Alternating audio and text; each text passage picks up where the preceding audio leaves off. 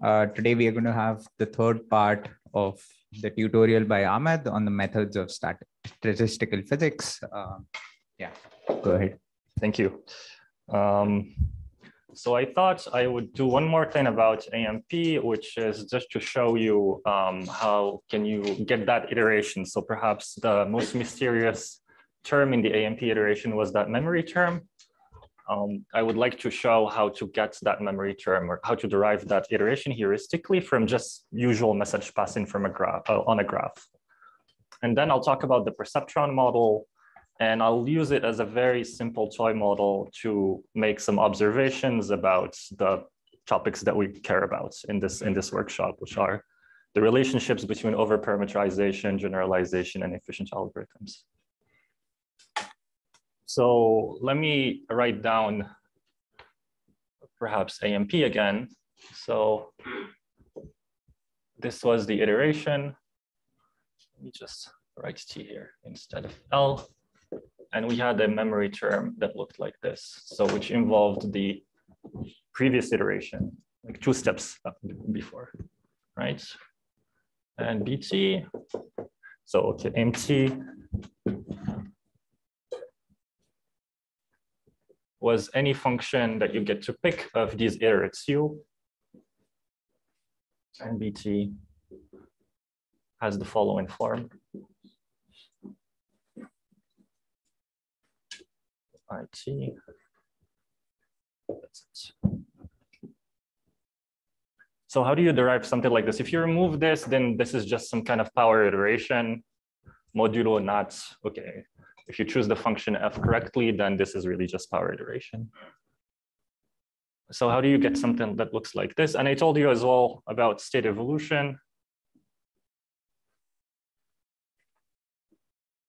Let's assume the matrix is just Gaussian. Instead of having that spike, rank 1 spike, I'm just going to assume that the aij's are n0, 1 over n. So in this particular case, state evolution tells you that for any test function psi, if you look at the ULs, UTs, look at the empirical distribution of these guys, then this converges to a Gaussian. So a sigma T Z. Z is Gaussian. So notice this is a special case of the theorem that I showed you yesterday. So the matrix A had a spike in it, XX transpose plus W. W was Gaussian. And furthermore, I looked at test functions that also included the spike here, X0, right? In which case you get a comma here and then another thing, right?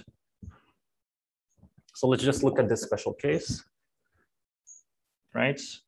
And then I'll show you perhaps heuristically how this falls from message passing. So what is message passing?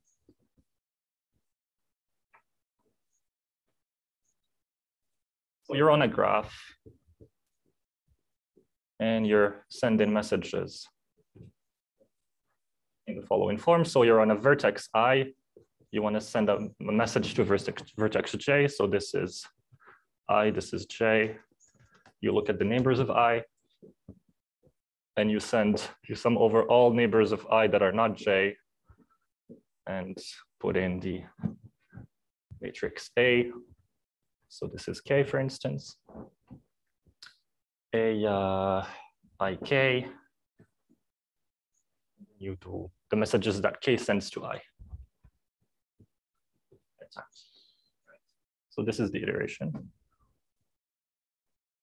So if you want to send a message here, you just look at all the messages that come from the neighbors of I that are not J, then you do something with them and then you send the message, right? In particular, I applied a function ft to each one of them. I could get to choose it however I want. And I just sum over the weights. So the edges here are associated to the weights, or the weights are associated to the edges of this graph, the weights being the aij's, right? And you get to initialize however you would like. So for instance, I'll initialize at time 0 by a UI that doesn't depend on J, and let's say it's Gaussian, whatever. Okay, we can start with a Gaussian. So what does UI toward J1? So at step 1, what does it look like? So this is AI K, FT, FU K, 0.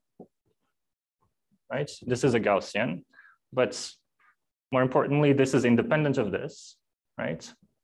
So if you condition on these guys, then this is just a sum of Gaussians, which means that this is also a Gaussian.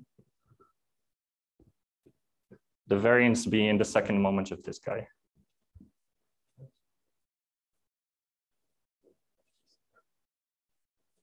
Okay, conditional on these, right? So now let's move on to step 2.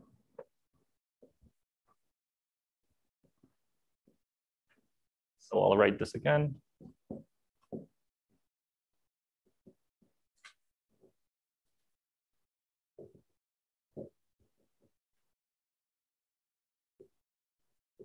One. All right, now you have to pay a little bit more attention.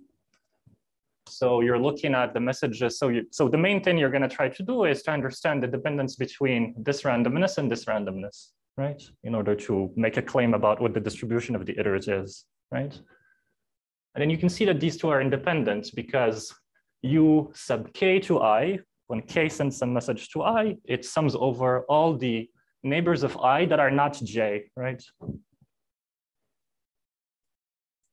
And those weights are independent of this. So if you look at, let me see, perhaps I should write exactly what this message is, right?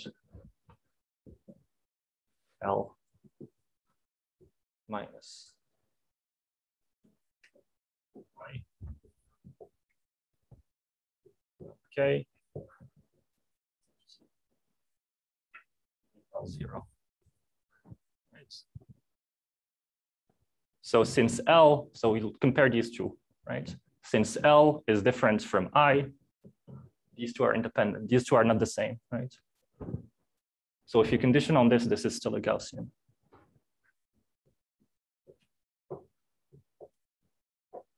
Right, and you can keep playing this game as long as the graph has a large girth. You can keep playing this game and you can still making the same claims, right?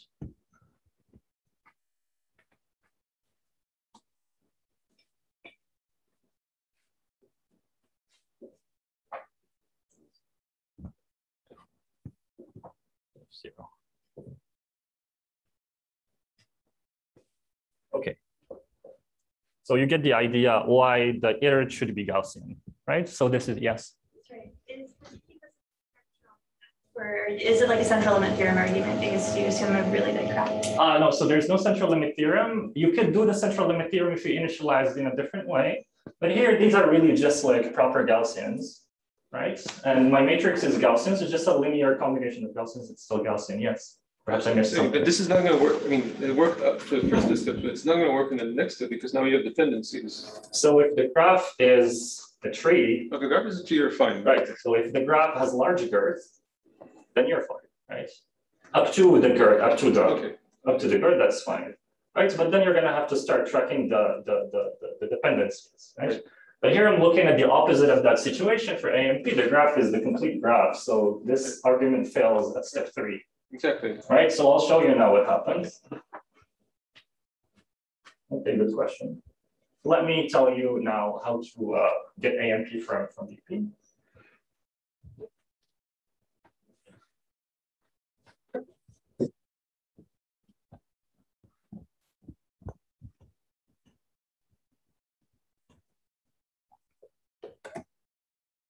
Right, so if the graph is the complete graph, then you can look at one iterate, so at any point in time, j, and that's the sum over the neighbors I minus j. So you're in the complete graph, so this is just the sum over all k's that are not I. And j. Is this correct? Yes.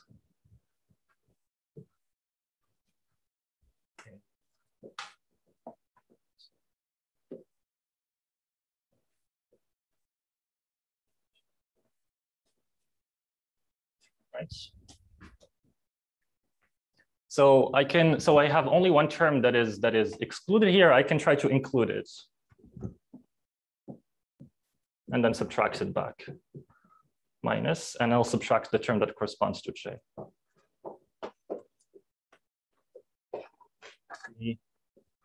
J towards I, t, right?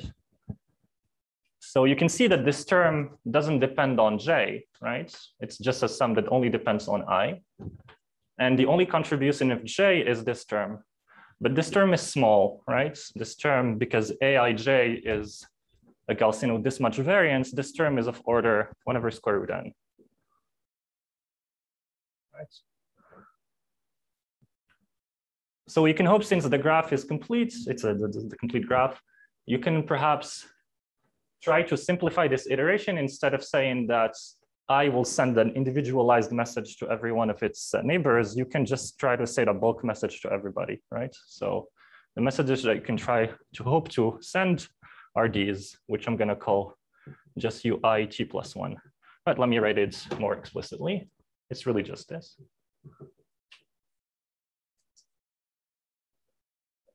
K towards I, right? So I removed the dependency on j. But now I have to see how this thing evolves when you do an iterations of BP.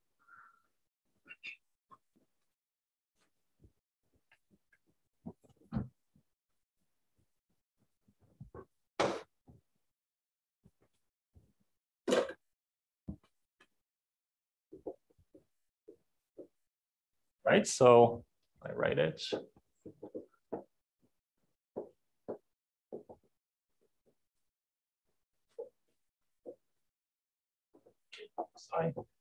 So let me write k towards I this message in full.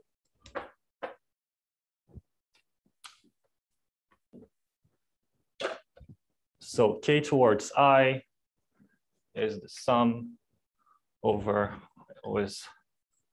So this is j, this is I, this is k, and I have to sum over the neighbors of k. I'm gonna call them L. So L, that are the neighbors of k that are not I, right? And since you're in the complete graph, this is just what it is. A L K minus 1 U L to K. Correct? This is what it is. Now I can play the same game here. So I can add and subtract the terms that corresponds to I. But then you're gonna have to be careful. Okay, from 1 to n, AKI ft, sum over all L from 1 to n of this 10, right? But that's what?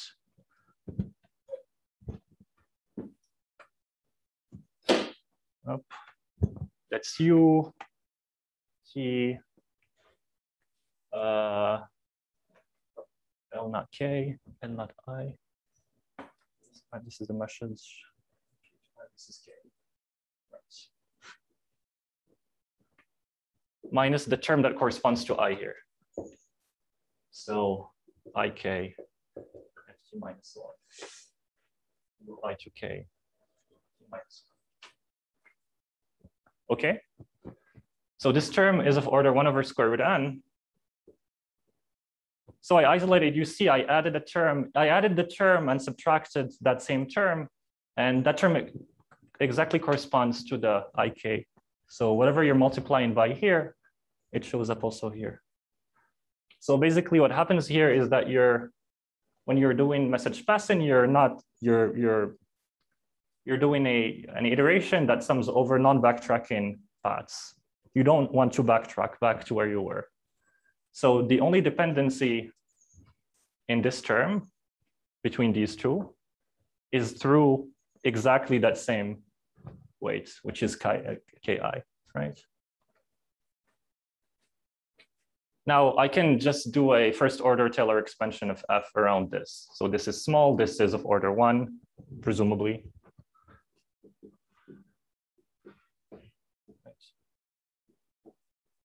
T, Fuk, T.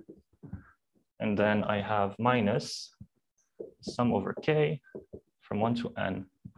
Then I have AKI, AIK, which is the same. So this guy gets squared. I have ft minus 1 of ui to k, this term. Right. And then I multiply by ft of this, f prime, excuse me, f prime t. Right.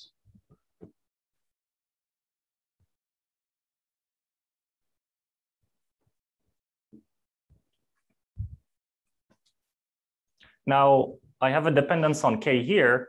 I would like to get rid of it, right? Then I can try to play the same game again, just add and subtract the term that makes this k go away, right? But then I have an error of 1 over square root n here. Okay. Now the claim is that this doesn't matter. You can try to do it, and you'll see if you do it, the term that's going to multiply these ki's are going to be independent. So this 10 is going to be independent of this. Therefore, it's going to go away because it has expectation 0. It has variance 1 over n to the power 3 halves. This is square, and this is 1 over square root n. It's going to be n to the power 3 halves, right? So that doesn't matter. So I get to stop at this stage. So here I'm allowed to remove the k from here and add 1 over square root n. Okay. So if I do that, then this doesn't depend on k anymore. The only thing that k hits, or this sum hits, is this thing and this thing, right? And this comes out. But this is exactly bt, right? That term that appears in message passing, right?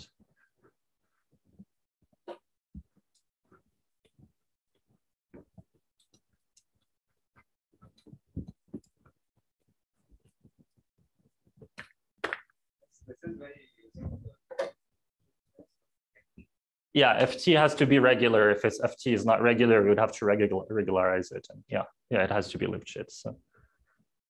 Right. So at the end, so what do I get? As an iteration, I get ui t plus 1 equals k ft k minus sum over k squared prime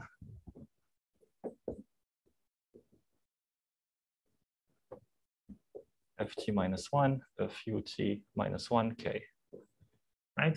So this is not exactly bt, but this thing concentrates around 1 over n. Because it has variance 1 over n, the sum will concentrate around 1 over n. This thing will concentrate around the expectation of this thing. So I can just replace this. And here, there is a 1 over n here because it comes from this one. Right, so this is bt. And then you have ft minus 1, uk t minus 1. Right, so this is exactly the AMP iteration. So if you call these guys mt, so this is mt minus 1, then you get ut plus 1. So in vector form, so this is just for every coordinate on its own. In vector form, this is what it is.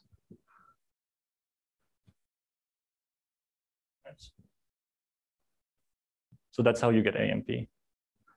So AMP comes just by tracking the dependence between, when you write down the message passing iteration, just track what's gonna have an effect and what's not gonna have an effect. And it turns out that the only thing that have an effect are backtracking loops. If you have, so you're sending a message from, let's say, I to J, and you're not allowed to backtrack in message passing.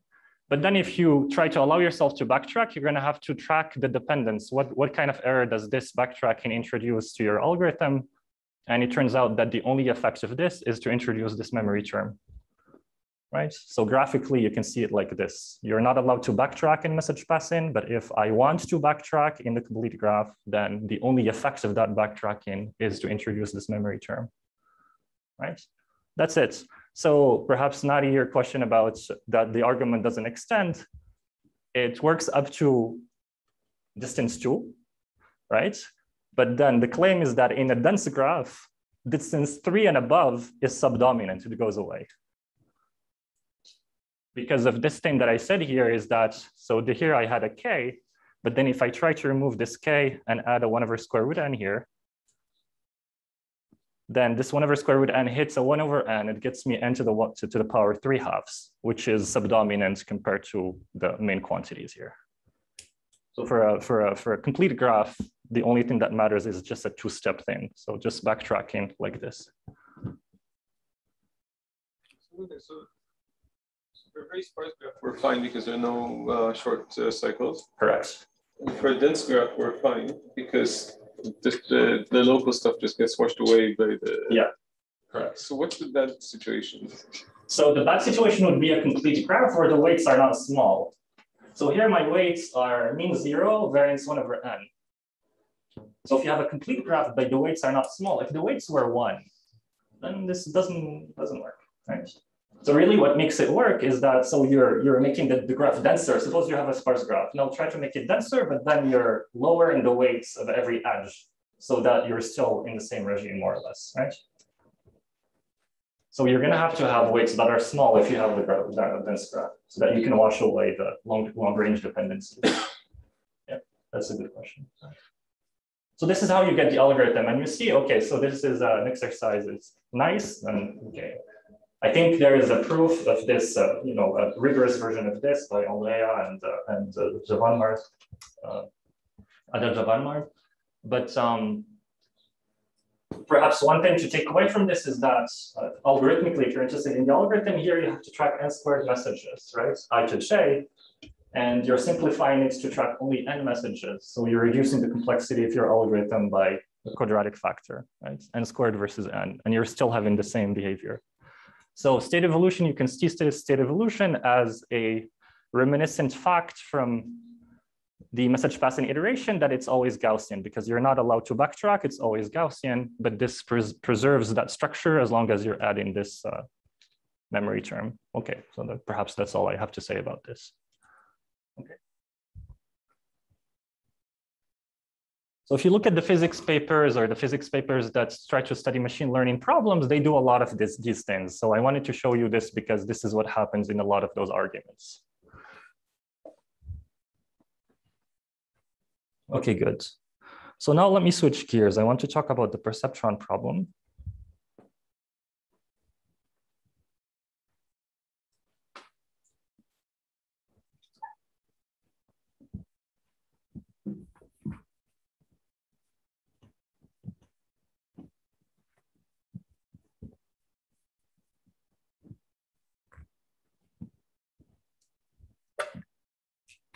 So perhaps I'll present the perceptron problem in a way that is slightly unfamiliar, but this is the version that the probabilists like.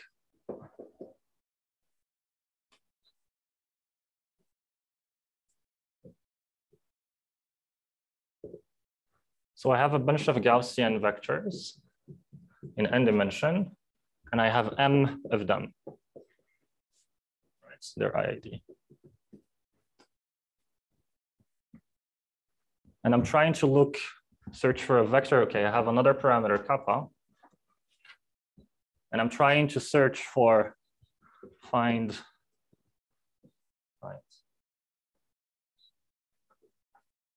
theta that is either in plus minus 1. You can choose it to be either binary or on the sphere if you'd like, of the same radius, such that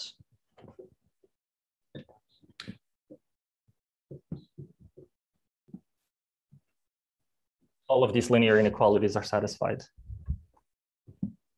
Okay. So you have a bunch of data points and you're trying to look for a hyperplane that has a margin at least kappa when multiplied, when you test all of those points against that linear function, right?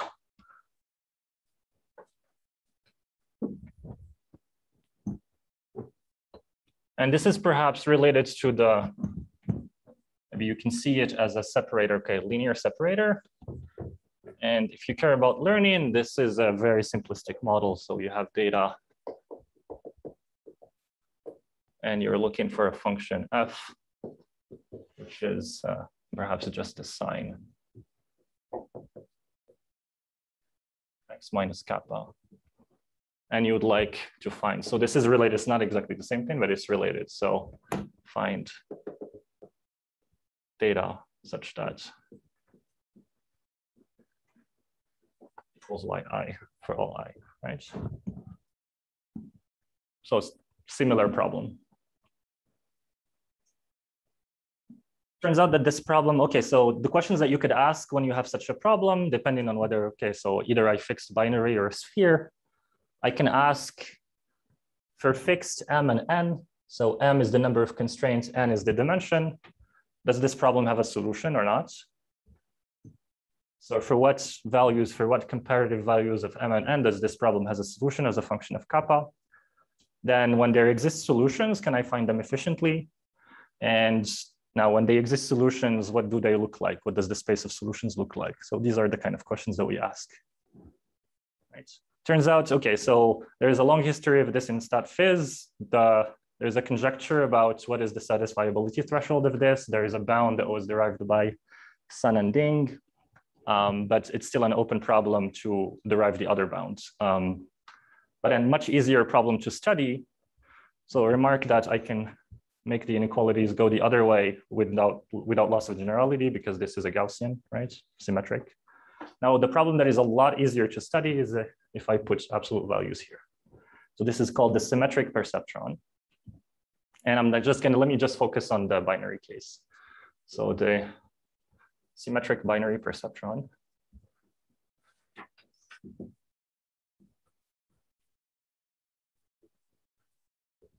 is that, so data binary, such that for all I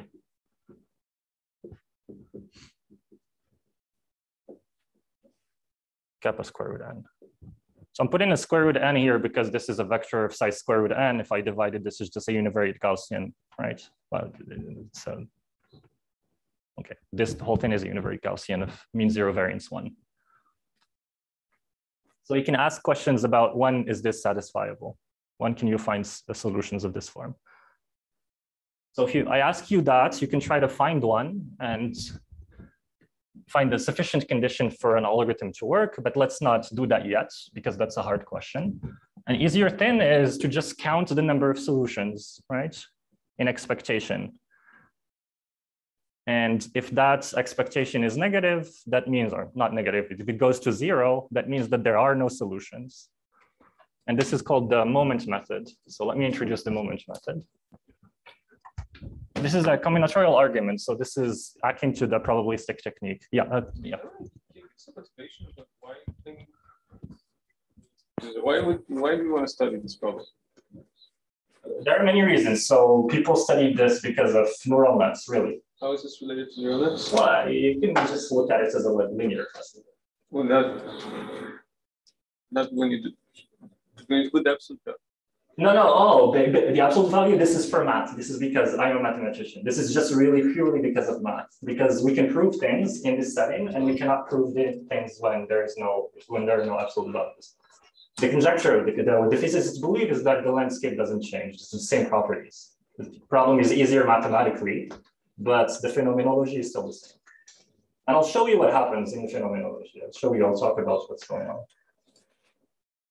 You don't seem happy. It's a completely different problem, right? I mean, because when you did that, we're generally interested. Okay, so this is this is the problem. So with negatives, we're generally interested with theta xi being positive.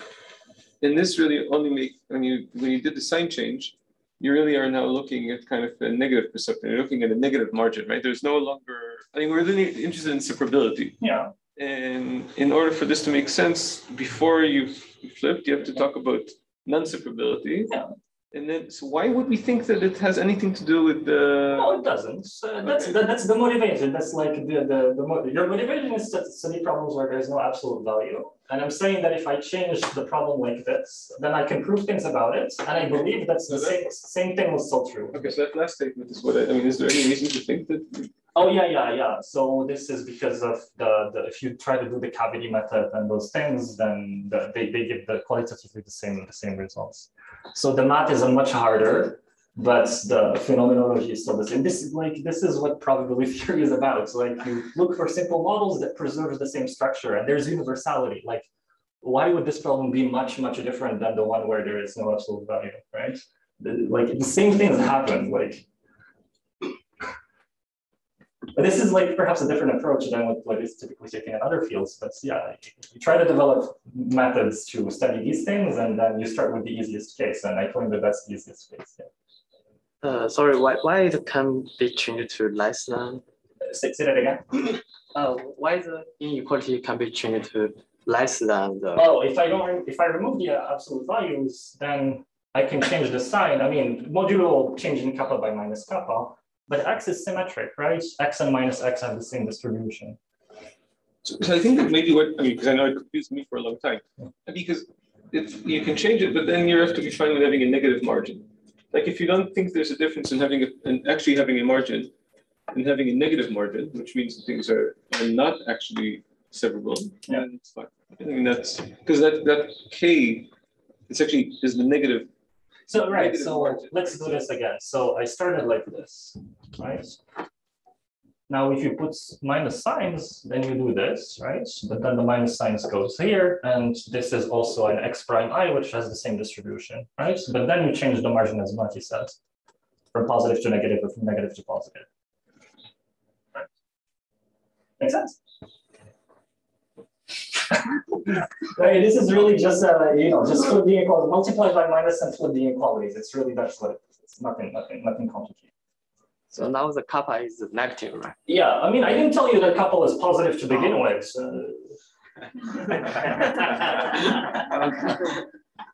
I don't care what couple positive or negative. Okay. Is this fine? So Ahmed, is the problem without the absolute values also like is a solution, no? Solution, what does solution mean? In the sense, the things that you're going to show us, can you also do it without the absolute value, but it's harder, or is it not? Yeah, well, you can try to do certain limited things. I can let me just continue. I'll talk about the parallels. So we can ask, when are there solutions to this problem? Okay, so the first thing you can try to do is just count the number of solutions. Right? So that's, this thing happens.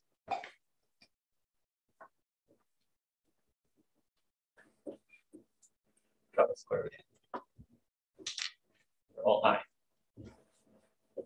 Now, if I take the expectation of this is an easy problem. The sum of thetas, expectation of this is just the probability of this. Then these are independent constraints. Okay, the xi's are independent, so you get the probability that theta xi is smaller than kappa squared n to the power m, right? Or just x1, right? Because these are independent. Constraints are independent. But what is this? This is a univariate Gaussian. When you divide by square root n, this is a univariate Gaussian. Right? This is just a univariate Gaussian. So let me take kappa, P of kappa to be that probability that a univariate Gaussian is smaller than kappa. This is just a number, right? So this is 2 to the power n. This thing doesn't depend on theta. This times P of kappa to the power n. It's a really simple computation. Right? So if the expectation goes to 0, that means that there are no solutions with high probability. When does the expectation go to 0? So this will go to 0. If so this is larger than 1, this is 2, this is smaller than 1, so it's a competition between these two terms. And this will go to 0 if m is larger than minus log 2 over log P of kappa. So this is the first moment bound, right? So no solutions with high probability if this is true, times n. Times n.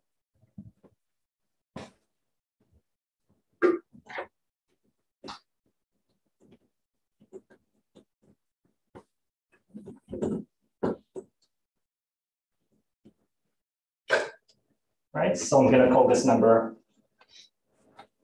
alpha of kappa. So no solutions with high probability if alpha, let me call alpha the ratio between m and alpha is larger than alpha set. Right? There are too many constraints to satisfy all of them, right? It turns out, so one reason you put the absolute value is that it turns out that this very simple bound is tight, right? It is tight. If I didn't put the absolute values, then this bound would be wrong. Okay, so this is one reason. It's a lot easier to study the symmetric problem than to study the non-symmetric problem. So how do you prove that this is the right bound? You have to do the second moment. So for instance, if I want to prove that Z is positive, greater than 1, this is an integer. So if I want to prove that this thing goes to 1, for instance, then I can use what's called the Piri-Sigmund inequality. Turns out that this is larger than the ratio of the first moment squared over the second moment. This is just by Cauchy-Schwarz. This is called the Piri-Sigmund inequality. Right. So therefore, if second moment is bounded by a constant times the first moment squared, if I can prove something like this, then the probability that Z is positive is greater than 1 over C, which is positive. So I can't prove it with high probabilities using this method. I can prove it with positive probability, right? So the only thing that remains to show is that the second moment is bounded by a constant times the first moment squared. Right? Then you can ask about the question, now can I boost this to high probability statements, right? Instead of having positive probability of solutions existing, can I boost that to a statement about high probability? This method will not give you that. You're going to have to work a lot harder. But this is maybe just 101 constraint satisfaction problems, right? This is what perhaps the first class on constraint satisfaction will teach you, random constraints.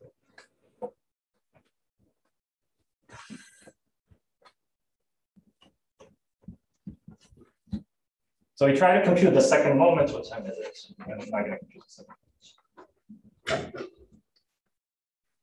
Okay, let me not do the second moment. But it's a computation that is very nice. And you can do it, really, it's not hard. And basically what you get is that the second moment is n. If you do the Laplace method, you get that this is n times the maximum of a certain function with a parameter q. And the parameter q, I keep writing the same q here, and this is the same q that appeared in the replica symmetric formula. This is the same q that appeared in AMP and state evolution. It's just the overlap between two replicas. When you take two independent copies from the solution space, look at their overlap, what is the most likely overlap, right? And this function will look like this. So this says 0, -1, 1. It's symmetric. Okay, I'm not going to be able to draw a symmetric function, but bear with me. Like this. So you're trying to understand the maximum. The maximum is either here or plus or close to plus or -1. Turns out that by the magic of the absolute value again, if alpha is smaller than alpha set,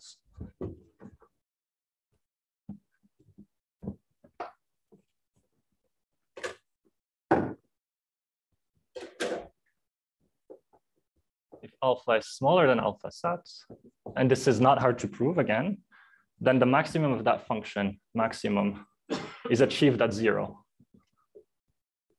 -1, 1 is achieved at 0. Which means that most likely, if you take two solutions at random, when you take their overlap, take their inner product, the inner product is 0. So most solutions are orthogonal to each other, right? So the maximum is here. So this value is lower. This value is lower. Right. And it turns out when you compute phi of 0, right? And therefore, the second moment is exponential n times phi of 0. It turns out that this is exactly the expectation of z squared. It's just distance squared. 4 to the power n, p of kappa to the power 2m. Okay, so this is one thing that the second moment tells you. Okay, so therefore solutions exist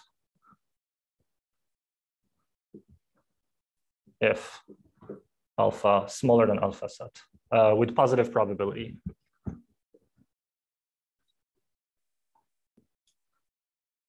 If alpha smaller than alpha set.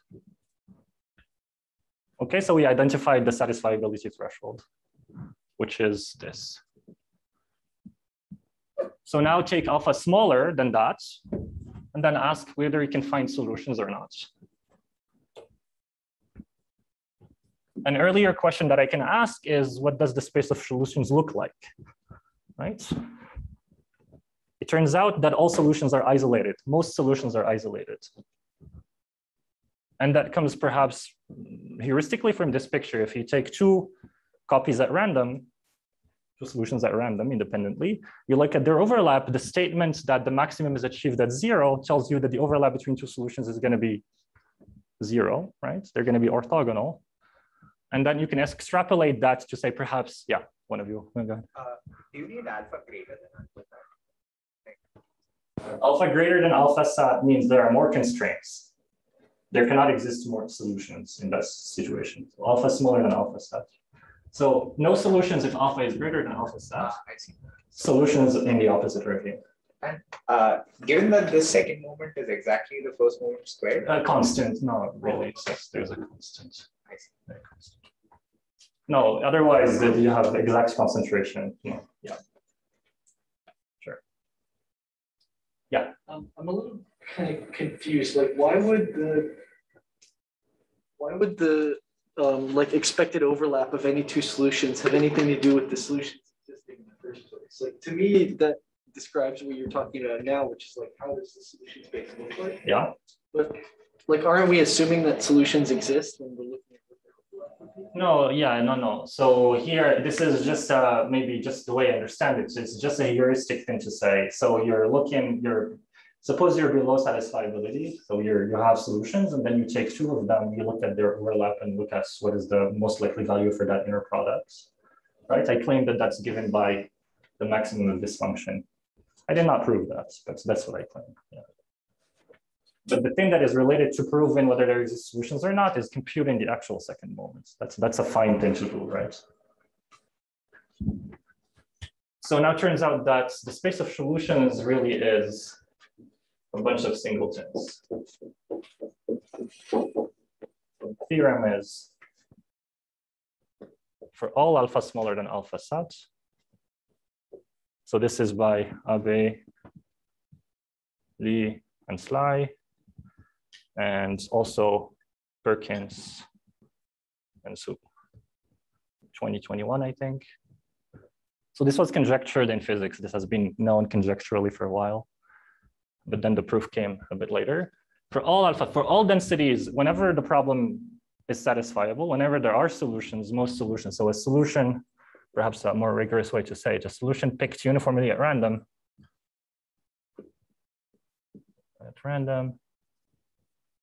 is isolated with high probability. Isolated, and isolated really means that there's a linear Hamming distance between solutions. The closest solution to this one is a linear distance linear in n away from it. Okay, so if most solutions are like this, how can you possibly find a solution? It seems like an impossible task. This is a problem that is you have extreme clustering, right? Now, if you think of an algorithm that just does, local moves, then there is no way you can jump from one to another. So how can you find solutions at all, right? So this is a puzzling thing. Yet there are algorithms that find solutions. So it's been known that certain heuristics work. And you can look at this problem from the point of view of discrepancy theory. And there are many algorithms from discrepancy that will solve this problem for you. You're going to have to work hard to prove that they work, but they work. So yet algorithms exist, but they exist at very small alpha. Exist at small alpha. Turns out that they cannot exist in large alpha. That's a proof. They cannot exist at large alpha, right? So the solution space is completely clustered, and then yet solutions exist. So so this is a conundrum. Why is that the case? Turns out that this is an empirical observation.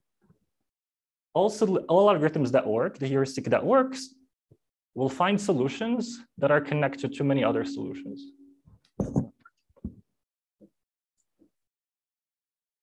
So whenever a heuristic succeeds empirically, it turns out that it finds a solution that is connected to many other solutions.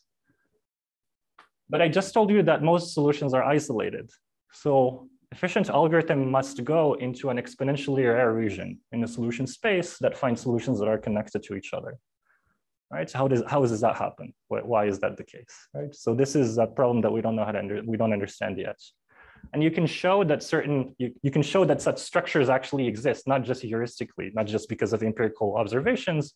There's a theorem by these same people that shows that there exists this thing that is called the wide web. So another theorem is there exists a connected component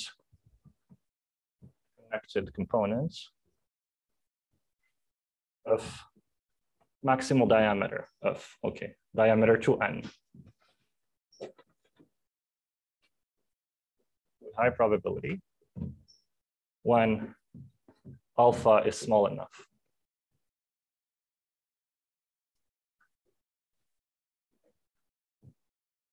So if you pick a solution at random, you'll never find it here. If you just pick a solution at random from the entire space, you're not going to land in a connected component, but they exist, right? But the crazy thing is that efficient algorithms will land you there, right? So efficient algorithms do not sample uniformly; they will get you there. So this is something that we don't understand.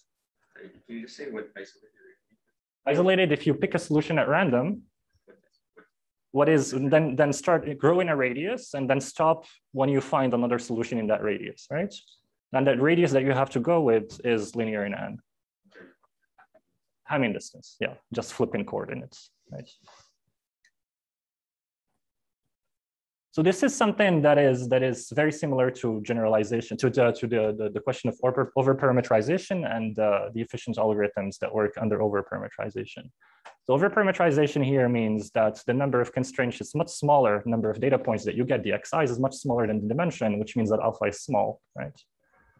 So algorithms exist and we don't understand why. So the question here, perhaps from the point of view of this theory, is what is the structural property of the solution space that makes this thing happen?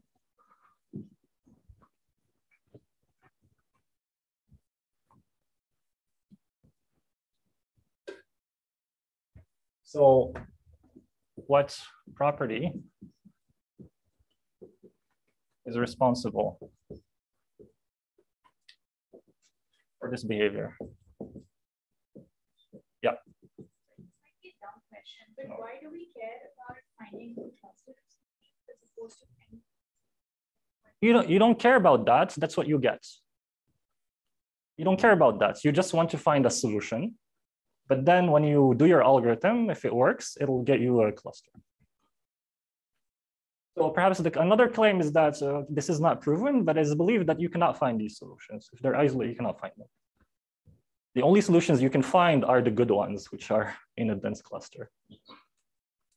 Wait, have you said what the algorithms that find these solutions are? I did not. There are a few.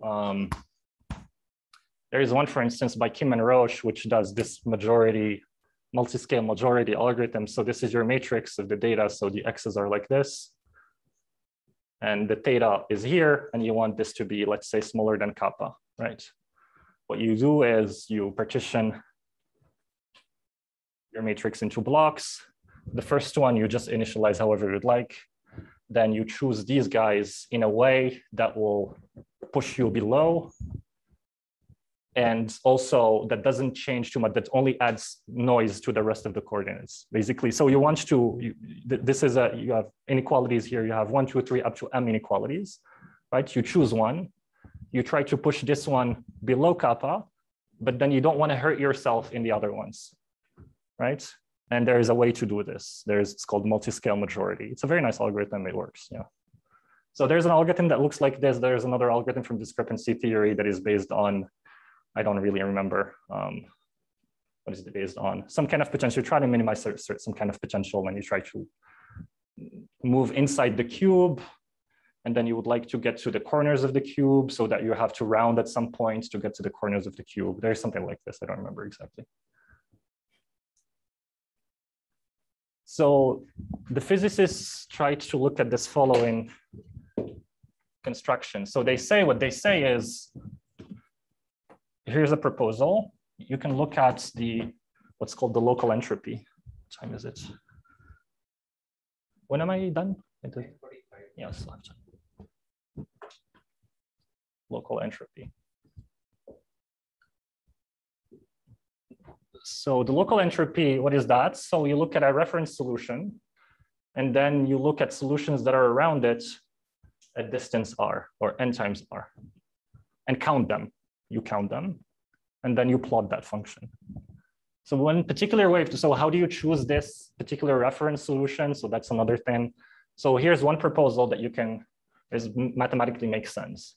So I'm gonna let the space of solutions be Sx, this is the data, and then kappa is the margin.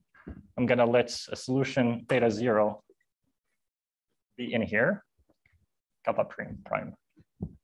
And I'm gonna let kappa prime be a slightly smaller margin than kappa. So this solution, so pick it uniformly at random, then you're gonna land somewhere that is isolated. So the solution will be isolated. But then the point is here, so the observation is that as you start increasing kappa, more solutions will show up around it. So what you have is 0 xi smaller than kappa square root n, kappa prime square root n. When you start increasing kappa prime, then this is still a solution, right? It's not a problem. But the point is more solutions are gonna start showing up when you increase kappa. There weren't solutions before. And one claim is that more solutions are gonna start to show up around this one. So this one becomes no longer isolated, right? It's no longer isolated, but that's fine because it's not typical anymore in this new ensemble. When you increase kappa, that solution is not typical anymore. It's not drawn from the uniform measure of the new solution sets, right? So this is the claim. And now you can count how many of these are. Right, so my function P of R will be just count the number of y's that are in the solution set for kappa larger than kappa prime, and such that they have a distance, Hamming distance, from the original solution that is n times r. Okay, I'm gonna take the logarithm of this.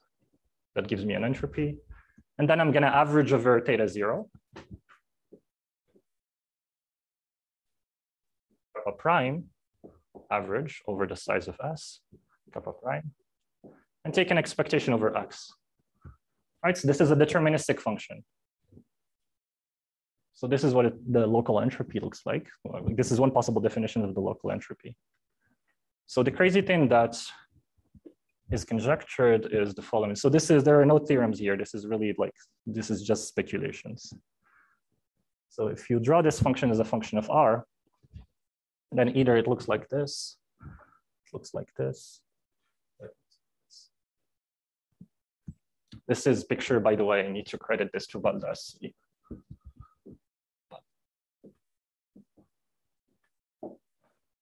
Many co-authors, Zakina, and others. I can't remember all of them, but this is perhaps from 2020. So what they say is if the function looks like this, so of course this function depends on kappa, kappa prime, and alpha. Now fix kappa prime and alpha and kappa prime and kappa and change alpha. So it turns out that the behavior is that when you increase alpha, this is what happens. So for alpha very, very small, the function is strictly increasing. If you keep increasing alpha, at some point it's going to gain a local maximum. If you keep increasing alpha, it's going to be negative. And what they say is that this is the algorithmically easy regime. This is hard. And if it's negative, there's no solutions. Well, okay, both of these are hard, let's say. There are solutions, but not close to the reference solution. This is hard, let's say.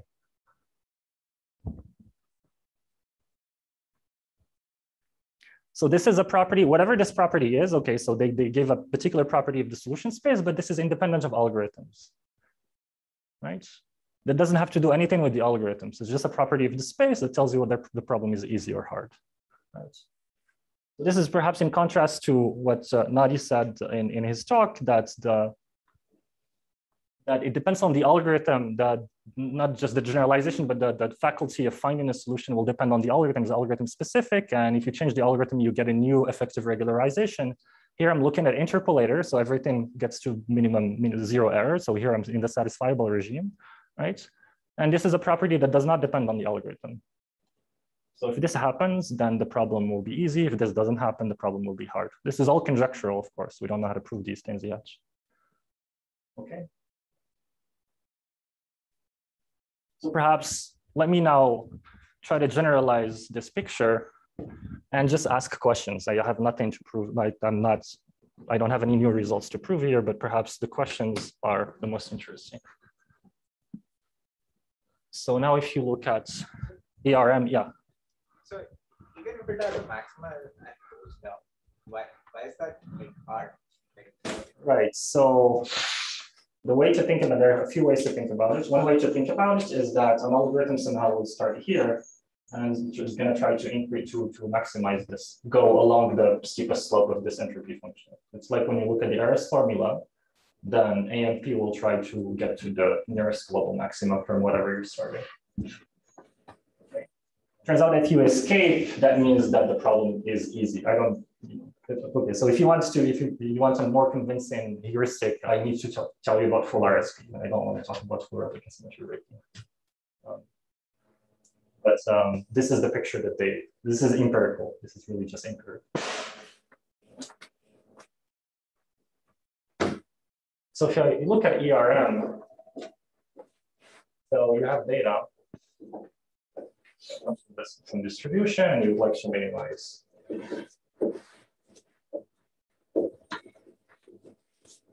this over theta. So you have a function class that is parameterized by theta. You would like to minimize this. And if the function class is large enough, then you have interpolators. You can get to 0 error. So suppose that the function, the loss function, this is positive, but then when you take for any y and you take the minimum over x, this is 0. So you can drive this to 0 for all y, for y in plus minus 1. Right? So then if the function class is large enough, you can get interpolators, which is the set, I'm going to call it S, of all the thetas such that L of f theta xi, yi is 0, right? For all I.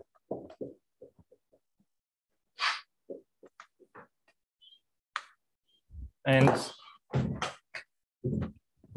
one specific example of this is this story that I told you. If you pick f, the function class, and the loss function adequately, you get really the perceptron, right? So for instance, if L of xy is this function, and f theta of x is just theta sine, perhaps? Sine. No sine. That's it. Right? So in which case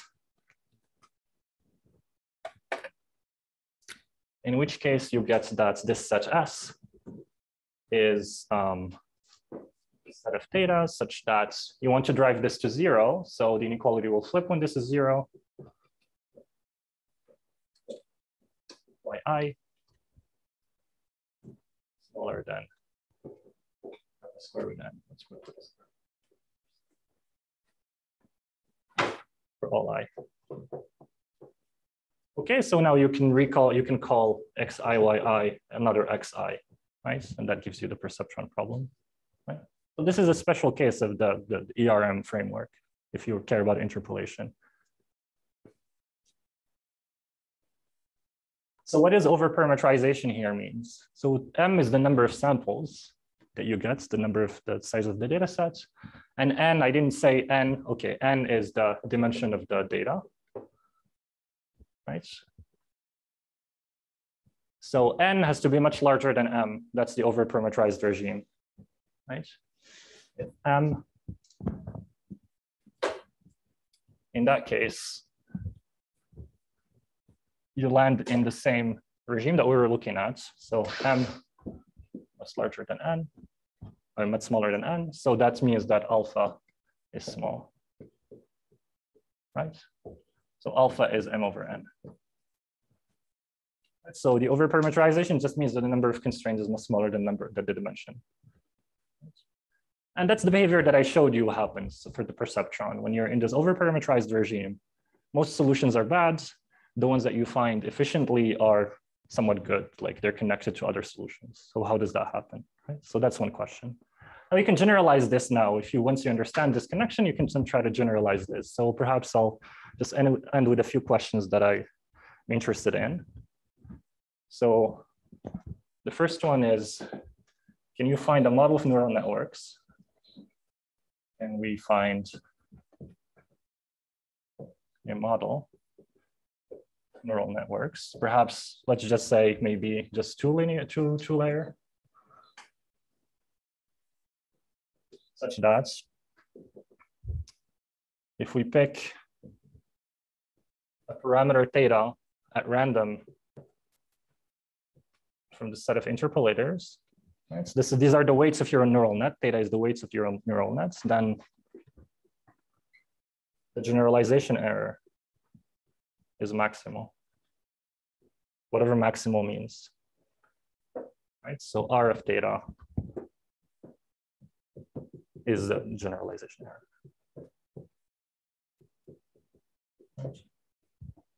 Can you do this? Okay.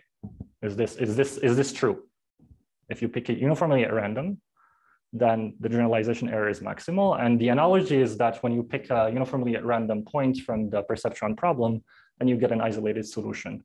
Okay, isolated doesn't mean generalization is bad. I don't know what that means, but okay, so perhaps this is something that we can think about, right? So the second question is about the exceptional set.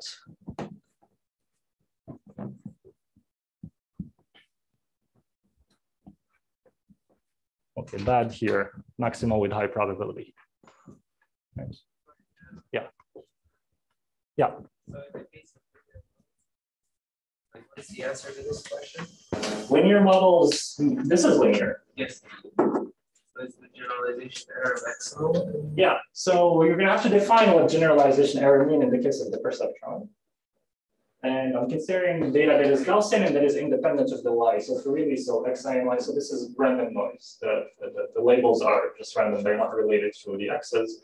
In which case the generalization error is always going to be maximal because there is no correlation between x and y, right? And that's just a one-line proof. There's no, so this question is trivial in this case. So if you want to ask this question in a more meaningful way, you're going to have to assume a generative model that ties x and y, for instance, by a logistic regression. Yeah. The answer known if you assume such a logistic model? Say that again? Is the answer known if you assume this kind of generative model? Not to this degree of granularity. So I think there is a paper by Andrea, and I think one of his postdocs that studies the perceptron problem on the sphere. That's when data is generated from a model and an actual like legit model. They prove certain things about algorithms. When can you find a solution and is it correlated to the planted norm? And but this question, there's fine-grained questions about isolation of solutions that's not studied. The second question is about the exceptional sets. Does there exist subsets?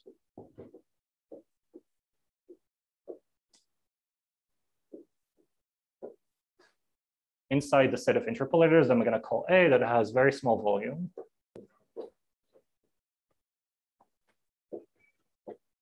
Right, the volume is much smaller comparatively to S, such that the generalization error of theta is very small for all theta in A. Right, so there's an exceptional set that generalizes exceptionally good. So you can think about this set as those dense clusters that show up in the perceptron problem.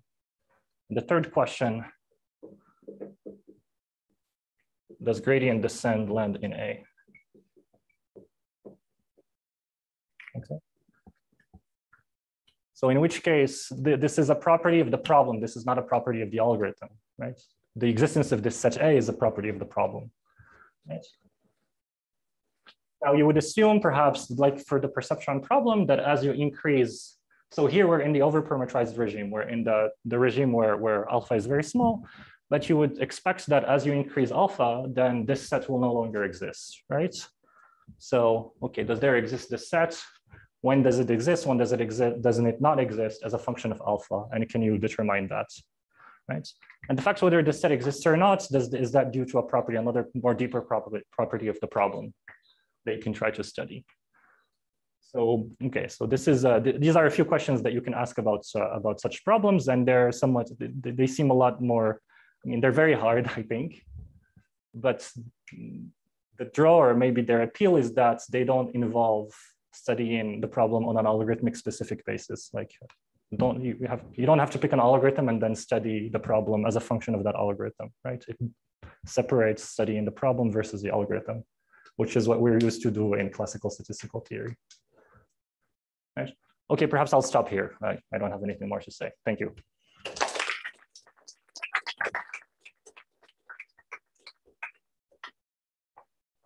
I think we return back with Landon telling us about training multimodal models, but let's thank Ahmed once again.